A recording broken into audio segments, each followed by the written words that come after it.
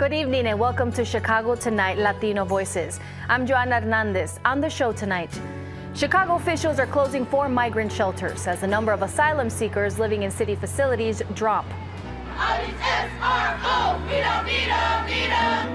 Chicago Public Schools votes to remove police from public high schools by the fall. Our FY25 budget proposal makes some hard choices. A state lawmaker weighs in on the governor's budget proposal. Eviction is just one small step close to being homeless. Exploring the relationship between homelessness and poverty and evictions in a new exhibit. And a local group's effort to diversify figure skating. And now to some of today's top stories. Chicago Public Schools is under federal investigation from the U.S. Department of Education for alleged violations of the 1964 Civil Rights Act. The department's Office of Civil Rights opened the investigation on Tuesday, but would not comment on its nature. The investigation comes in the wake of a student and parent complaints of anti-Semitic comments during a January 30th student walkout protesting in favor of a city council resolution calling for a ceasefire in Israel and Gaza. CPS would not comment specifically on the investigation, but in a statement says, as a system, we recognize that the ongoing conflict in the Middle East has led to an increase in anti-Semitic and anti-Muslim incidents. While CPS actively works to promote student voice and protect students' constitutional free speech rights, bias-based harm is unacceptable and will not be tolerated. The U.S. Education Department says it has ramped up investigations since the October 7th beginning of the Israel-Gaza conflict and is also probing Northwestern University and the University of Illinois Chicago, reportedly for alleged anti-Semitism at Northwestern and alleged anti-Palestine discrimination at UIC. AT&T customers are once again receiving service this evening. That's after a massive outage disrupted phone service for thousands of customers, leaving them unable to place calls, text, or access the internet. At 2 p.m., the company posted on its website that service had been restored for all affected customers. The reason for the outage remains unclear. You can drink it on the rocks or frozen. You guessed right if you thought of a margarita. It's National Margarita Day.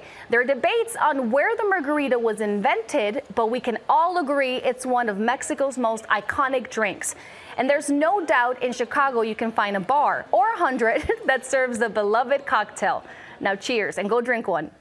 Up next, city officials are closing 4 migrant shelters. Heather Sharon is up next with more on this story right after this. Chicago Tonight, Latino Voices, is made possible in part by the support of these donors.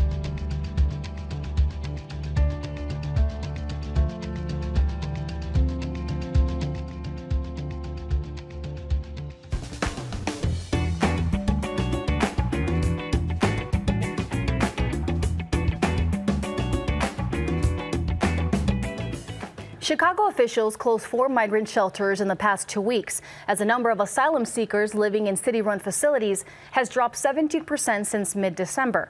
WTTW News reporter Heather Sharon joins us now with a look at the current phase of the humanitarian crisis gripping the city. Heather, you have been on top of this. Tell us which shelters have closed and where they're located. Well, the 4 shelters that were closed are the Harold Washington Library Center in the Loop, the New Life Community Church in Lakeview, Casa Esperanza in North Lawndale, and North Park Village in North Park. So distributed across the city.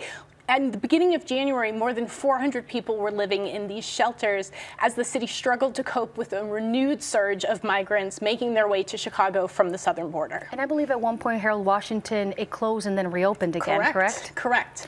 And how much money will this save? Well, Mayor Brandon Johnson told reporters yesterday these shelters were among the most expensive for the city to run. And by the end of the year, the city will save somewhere in the neighborhood of $19 million because they won't have to lease these facilities, staff them, and provide food and laundry service for the people living there. Okay, and the city is now caring for about over 12,000 migrants in 24 shelters across Chicago, down from nearly 15,000 in mid-December.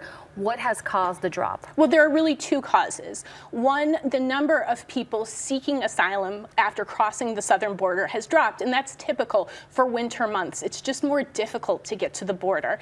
Also, city officials say everybody's doing a better job of trying to find more permanent homes for the migrants. That's apartments and homes, and it also includes getting people to elsewhere in the country where they might have relatives or friends. Let's talk about costs. The state, city, and county officials pegged the current cost of caring for migrants already in Chicago at an additional $321 million through the end of 2024. Do we know where that money is going to come from, which is the main question? Yeah, not yet. We heard Governor J.B. Pritzker this week ask the General Assembly for $182 million, and Cook County Board President Tony Prankwinkle says the county will come up with another $70 million. But so far, Mayor Brandon Johnson has said he's not quite willing to ask the City Council for any more money. Keep in mind that the city's budget already has $150 million earmarked to help care for the migrants. This is the main question we'll be focused on in the coming months. Well, thank you. Thank you, Heather. Thanks, Joanna. And you can read Heather's full story on our website. It's all at WTTW.com/news.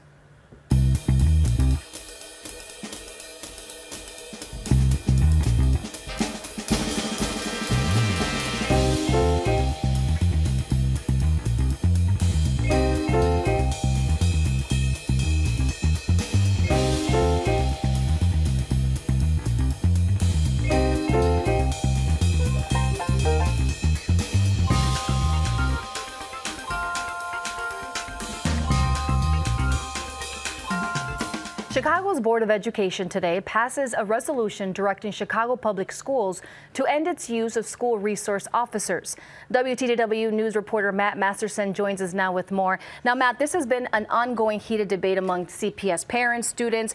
For those who are in favor of removing SROs from schools, including Mayor Brandon Johnson, what are they saying? So yeah, this is an issue that's been going on for years, but people who've been advocating for the removal of SROs, they say that police in schools doesn't actually improve safety and instead criminalizes students for issues that could be handled better by existing school staff. They say that these officers are only making things worse. The board itself has pointed to an overrepresentation in the number of students of color who are suspended, expelled, and they're the subject of police notifications in schools with SROs. So the idea is that investing in more holistic approaches can lead to better safety outcomes for students and also lead to an end of the so-called school to prison pipeline for some of these students as well. And talking about that, how about individuals on the other side of the debate? Why are they concerned about removing CPS officers from all school campuses? Part of it is a safety issue. Some people definitely believe that having police in schools does keep their students safer, but it's also a bit about local control, and this was something that came up a lot today during the board meeting. The board in 2020 began allowing local school councils to vote on whether or not they wanted to keep or remove their SROs. So now that ability is being taken away, the board is deciding unilaterally that there will be no SROs at any high schools in the city. So members of the school communities who did see this as a value of having police in schools, they voted to keep them in place. They did this already, and now they sort of feel like the rug is being pulled out from under them, and they don't have a say in this anymore. And how many CPS schools are currently utilizing CROs, and are there any other tools besides CROs that other schools are implementing to provide a safe environment? You did talk about a more holistic approach. Right. There's 57 SROs that are currently in 39 high schools. Since the board began allowing schools to decide on this themselves, 14 schools have already removed about 28 officers over the last few years. But some of those schools have started reinvesting that money in social workers, counselors, and restorative justice programs to improve other safety aspects of their school as well. And there's also a financial piece to this equation, right? What has the financial impact been like to those schools that did remove SROs from their premises? So the current contract is a $10.3 million one-year contract with the Chicago Police Department. That's what's going to be eliminated when this goes away. But the schools that have voted to remove their SROs, they've been given a roughly $4 million to invest in some of those programs for additional staff and programs that focus on restorative justice and other holistic measures. And can you talk to us a little bit more about the timeline for CPS to come up with the new safety plan? So the resolution that the board approved today puts a timeline on this. It directs CPS CEO Pedro Martinez to come up with a new school safety plan that does not include SROs by June 27th of this year. Well, thank you, Matt, for your report. Thanks, Joanna. And we're back with more right after this.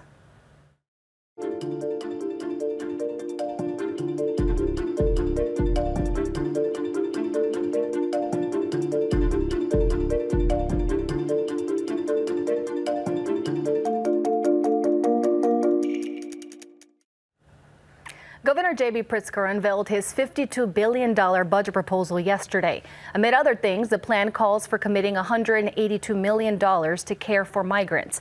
A move Republicans are pushing back, saying those dollars should go towards citizens instead.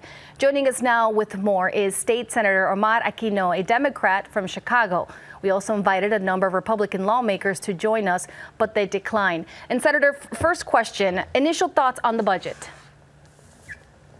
Yeah, initial thoughts is that, Governor Pritzker yesterday gave us his initial plan of what he would like to see the General Assembly pass come at the end of May.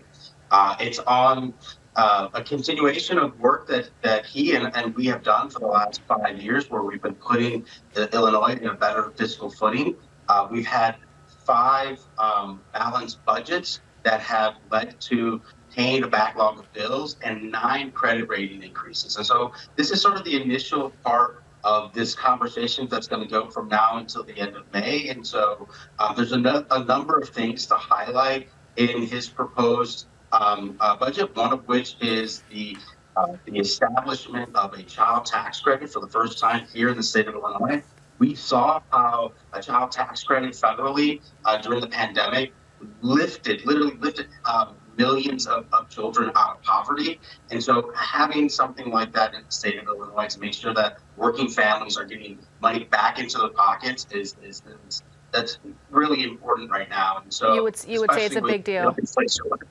Yeah, I certainly do. And I want to go to something that Illinois Republicans said that when they held a news conference responding to the governor's address. Here's some of what they had to say. The governor's budget does not reflect the overall priorities of Illinois' families. The budget provides better health care for undocumented immigrants than for most Illinois families. In fact, on Governor Pritzker's watch, the state will have spent more than $2 billion in taxpayer funds on health care benefits for undocumented immigrant adults. Additionally, the state will have spent $820 million to address Chicago's migrant crisis. And Senator, they're concerned with the amount of spending on migrants, the migrant crisis, and undocumented people. I want to hear your thoughts. Why do you think this should be included in the state's budget? Certainly. So let's start with the first note that they talked about, which is the Medicaid-like program that we have in our state for undocumented folks. That's something that I'm super proud about. Actually, I led that effort in the Senate. And was a proud sponsor of that, working with then State Representative, now Congressman Delia Ramirez. And we were the first state in the nation to offer a Medicaid-like program to undocumented folks, specifically starting with seniors, and now we have folks from 42 and above. These are folks that live in our communities. They may be themselves undocumented, but live in this status households. They are our neighbors. If anything we learned from the pandemic is that my neighbors' health and their family's health impacts my own. And so we want to make sure that we have a healthy society. And so I think that's certainly a proud thing that we consider. And, it's interesting that Republicans said is that the Chicago migrant crisis, it is an international humanitarian crisis that we're dealing with. And specifically what we're seeing in the state of Illinois, and then mostly in the city of Chicago, is a political stunt by Republicans. Governor Abbott, who is literally busing people in the midst of winter in sandals, in shorts, with the pregnant women, children. And so there's a responsibility that we have as public servants to make sure that all people are protected and cared for. And that's what we intend to do. And so this proposal commits dollars not only to healthcare, but also to provide much needed wraparound services to all types. I want to talk about that, about what you just mentioned, the health benefits for immigrant adults and health benefits for immigrant seniors programs. Can you elaborate a little bit more on what these programs do? So it's a Medicaid-like program where now there's folks that can be as young as 42 and above that have lived in the state of Illinois for some time, that are undocumented, that need health care, that would that would be eligible for Medicaid had they been, a citizen. We have basically a lookalike program in the state of Illinois that we dedicate state dollars to make sure that people are able to get a medical card. What does that do? That means that they can go get preventative health care services rather than going into the ER, and certainly, which also is a cost to our society in terms of, folks that go to the ER cycle through and whatnot. But these folks now are able to take care of ongoing issues like diabetes, cancer, and so forth. It is a life-saving measure. Would this include Dreamers as well? Because I know they're not unable to receive Medicaid. So there has been a coalition, and I've been a champion and an ally of that coalition to try to make sure that we were bridging the gap. As you may know, that with all kids, undocumented children as well, from birth to 18 are able to get to 17 are able to get health care coverage. With our expansion, now 42 and above as well. But there's still that gap between 19 and 42-year-olds that, certainly Dreamers don't get this type of coverage here in our state. And we're still working to bridge that gap so that all folks are able to get medical care if they need so. We're still working on that. That's something that we haven't been able to accomplish, but it's not something that we've given up hope on. And Senator, this is the last question that I have here. The governor's office estimated an $891 million deficit, and Republicans pointed out that he didn't address how he would fund additional spending. Do you know how this is going to happen? So he did note a few different ways of closing some corporate tax loopholes that cost the state hundreds of millions of dollars a year. I know that, and I have faith because we've seen it. The proof is in the pudding, right? We have not, in the state of Illinois, balanced the budget on the backs of working families. We have not done that in the last 5 years, especially with Governor Pritzker at the helm. What I believe is going to happen is that in the next 3 months, we're going to come together to get a balanced budget on time that works for working families throughout the entire state of Illinois, and making sure that it is a fair and balanced budget that doesn't that puts money back into folks' pockets and not hurt them. So that's what we're planning on doing. The governor gave us a roadmap with his introduced budget, but we have until May to accomplish that. Well, thank you, Senator Aquino, for your input. Thank you. Thank you so much.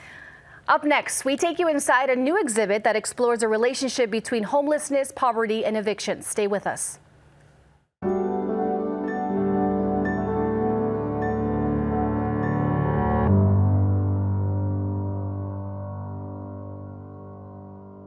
The recent migrant crisis has shone a light on a problem that already existed in Chicago: homelessness. Several factors can lead to not having a home, but for some it happens after an eviction. A new exhibit works to explain the relationships between eviction, homelessness, and poverty, with help from those who know it best. It's based on the Pulitzer Prize-winning book Evicted by Princeton sociologist Matthew Desmond. As part of WTTW's ongoing initiative Firsthand Homeless, Brandis Freeman takes us on a tour. My name is Rosemary, and I was 14 when I was evicted from my home. It's this video that James Lee Williams says he finds especially moving. It's touching. It's about a person that's really pouring out her heart that she lost everything. The video plays as part of an exhibit called Evicted, based on the Pulitzer Prize-winning book by Professor Matthew Desmond. Williams can relate because he's experienced it too. I lost everything, due to the fact that I was ran over by a car and it just went downhill. The position where the job that I had doing construction, they said I could no longer work there because I got pins and screws in my leg. My money ran out. You know what I'm saying? I wasn't getting no check. Yeah, I was evicted.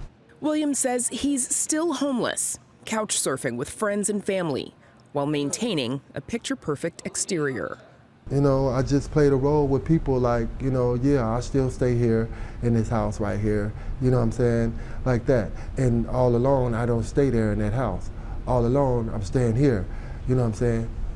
In the summertime, I might sleep in my car some days, you know what I'm saying. In the summertime, I might go to the hotel. The role Williams plays here at the National Public Housing Museum is educator, helping visitors better understand the impact of eviction on those who experience it. I didn't pay rent for a couple of months, and then they came and got me. They said I got to go. And most of my stuff got destroyed, you know what I'm saying? I got most of my stuff, but then I started putting all my stuff in the storage. I still got stuff in my storage now. I got stuff at my mom's house. I got stuff at my auntie house. I got stuff at my cousin's house. I got stuff at a friend's house. You know what I'm saying? Stuff is everywhere. Part of the exhibit includes this sculptural piece containing the items that make a home tossed onto the street. Where so suddenly all of their most precious family objects are sort of ripped out of their home, bound up, and then in the United States what happens is there's often predatory moving companies that come, take the objects and put them into a storage facility, and then unless the family has enough money, they'll never get their objects back. And so all throughout the nation, there are these warehouses just filled with people's most precious objects. The exhibit relies on educators like Williams and Efren Pederis, who's also homeless, but it also uses numbers. The goal is to illuminate the harsh reality of evictions for low-income renters. In Chicago alone, last year we had, over 24,000 sort of evictions, and so we're up there as a city. Research shows that in the U.S., 7.6 million people were threatened with eviction each year between 2007 and 2016. Nearly 3 million of them were children. Some people might think, oh, well, people who are evicted don't have jobs. But actually, we have people who are working with us who are hustling, and they actually have 3 jobs, but because of the housing affordability crisis, still can't afford to actually live somewhere. Pederis says he works, but isn't paid enough to afford rent. Sometimes he stays with friends, but mostly he sleeps outside. First, I was just staying by the train, mostly.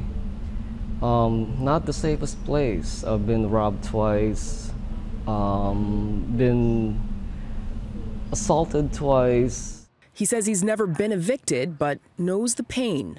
I like for people to empathize with people who lost their homes, being evicted and such, because when you lose your home, you lost your private space. You lose your space where you can be safe, where you can be yourself. It's hard to find another place like that. James Lee Williams says it's enough to make him consider his old ways. Years ago, he was sent to prison for bank robbery. But today, he has a good reason to stay hopeful for a better future. My daughter keeps me out of prison because I want her to have the best. You know what I'm saying? My daughter keeps me out of prison. For Chicago Tonight Latino Voices, I'm Brandis Friedman. What a powerful exhibit. Pederis, Williams, and other educators for the exhibit are participants with Red Line Service, an organization that provides support for artists who are or have been homeless. The Evicted exhibit runs through March 10th at the National Public Housing Museum in River North. Back with more Chicago Tonight Latino Voices in just a moment. But first, a look at the weather.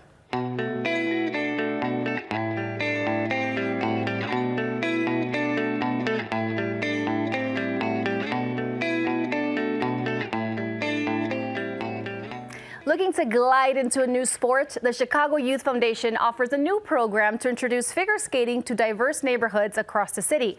It's called Figure Skating on Your Block, and we spoke with the director to find out more.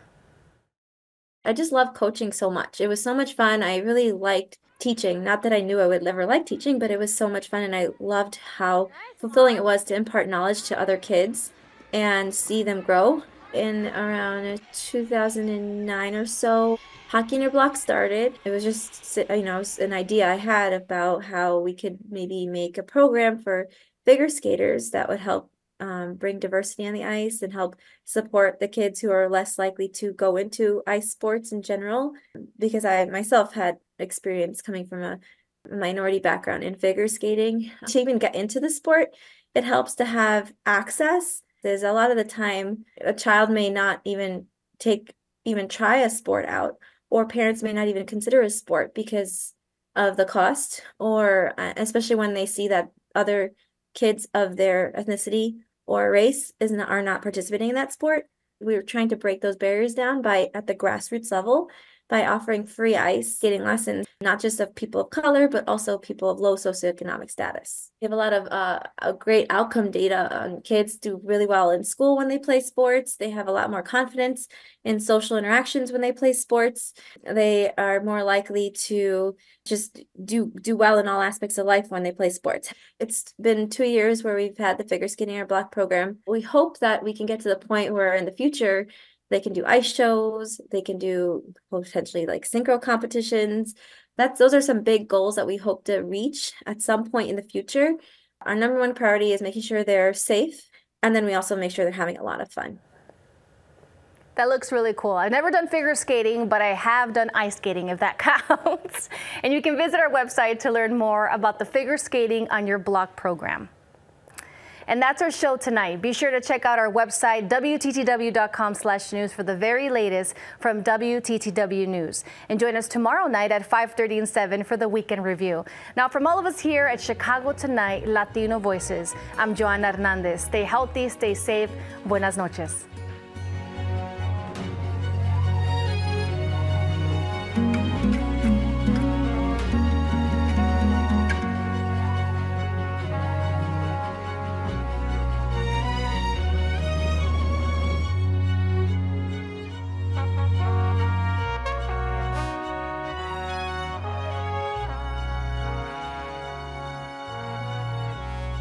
Closed captioning is made possible by Robert A. Clifford and Clifford Law Offices, a personal injury law firm committed to giving back to the community through law and philanthropy.